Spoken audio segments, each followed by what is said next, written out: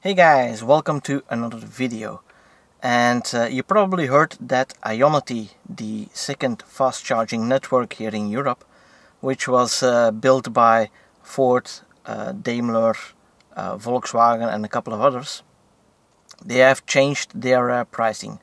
So it used to be a flat fee of €8 for a charge, so it was really expensive if you had to charge only a little bit, but if you needed a full charge, then that was only €8 as well. So it was really cheap for long distance travel, and since it has the CCS adapters, Model 3s can charge on that normally, and with my Model S I did the CCS upgrade to be able to have that second supercharger network, so to speak, just in case the Tesla superchargers were not sufficient.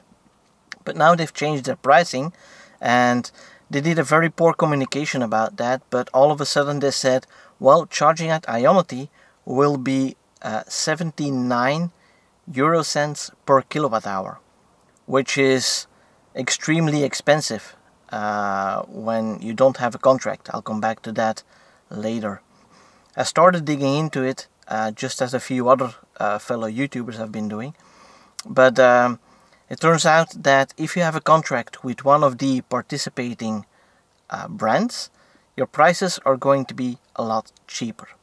But let's first talk about what that means, that 0.79 euro per kilowatt hour.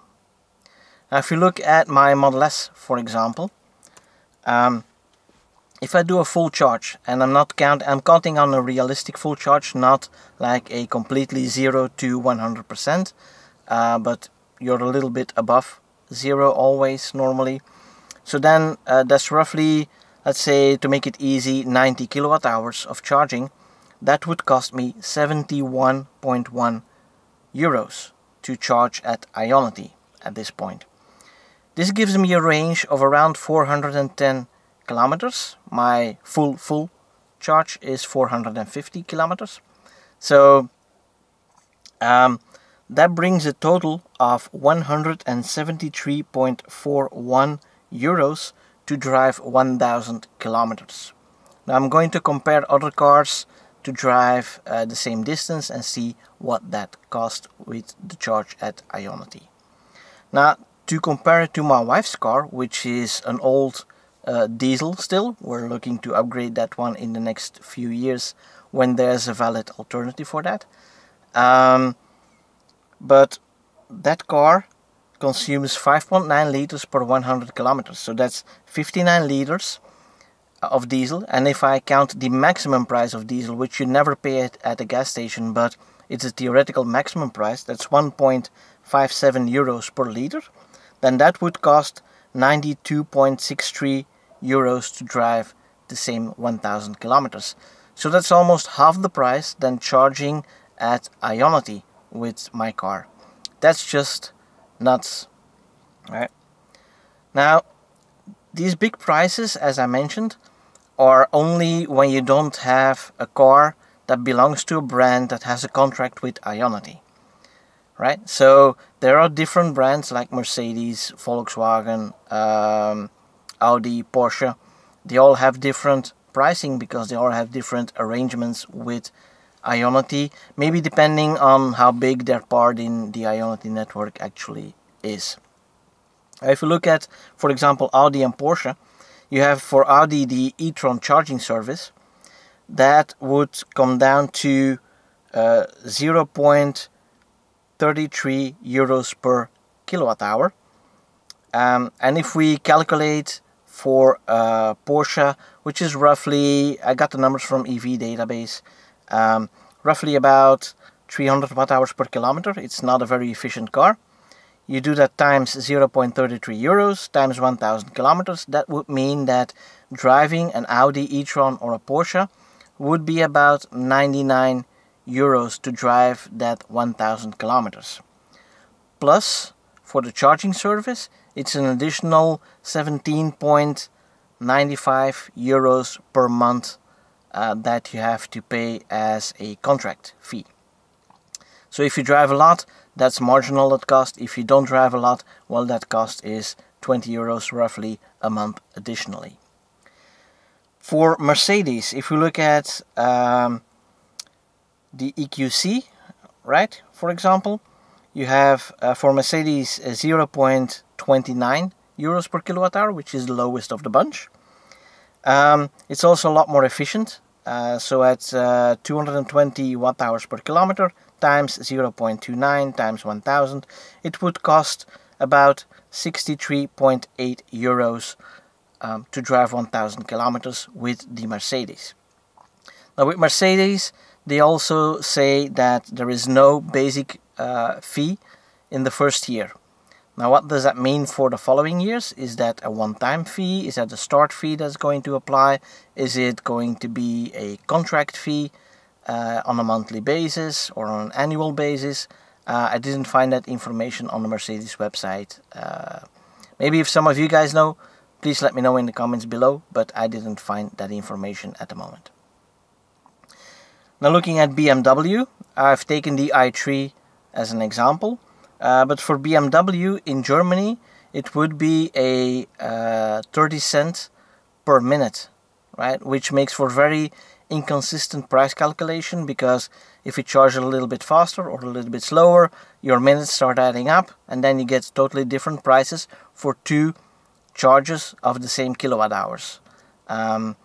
Norway is also a country where they charge per minute instead of per kilowatt hour, but yeah, that makes it really unreliable to calculate some prices. But for example, in the Netherlands, they do have the pricing on the website. They have a €2.50 start fee, which is just a fixed fee for starting the charge, and then you have a 0.35 euros per kilowatt hour, which is what I mentioned, roughly the same as the general public chargers.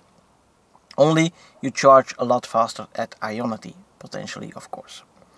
Now with the i3, it's a very efficient car at 161 watt hours per kilometer times 0.35 per kilowatt hour, and that times 1000 kilometers, and then you need to add the 2.5 euros fixed fee. Then you come to 58.85 euros for driving 1000 kilometers on an i3.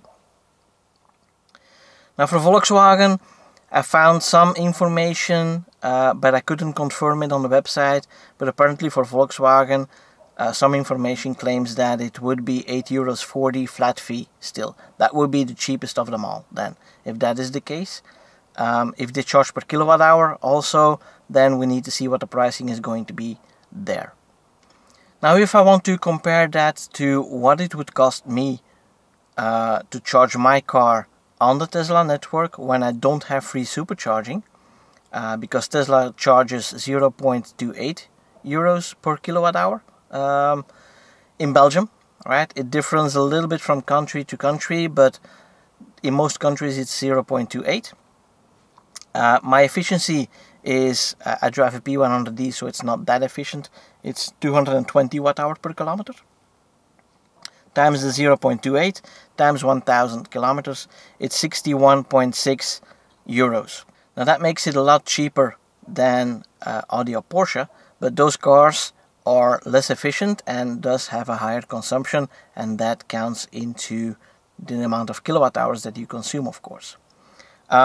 For Mercedes and BMW, it's more or less in line with those prices.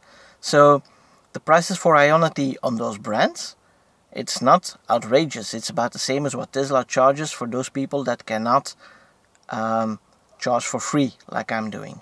So yeah, it's not too bad for those cases, but yeah, for Audi and Porsche, it's quite a bit more expensive, and especially if you are driving any other car like a Kona, for example, or a Nissan Leaf or a Tesla, then basically you're screwed, because they will charge you the full 79 cents per kilowatt hour.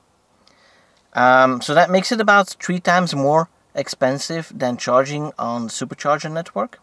Now we have to keep in mind, of course, that Tesla is keeping the supercharger network. It's a private network. It can only be used by Tesla at the moment.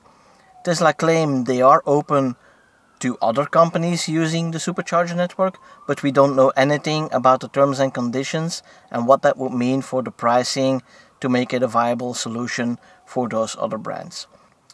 So there you have it. I hope you found this very useful information, and if you did, give this video a thumbs up and don't forget to subscribe to the channel using that button down there, and make sure to click that little bell icon so you don't miss out on any new videos.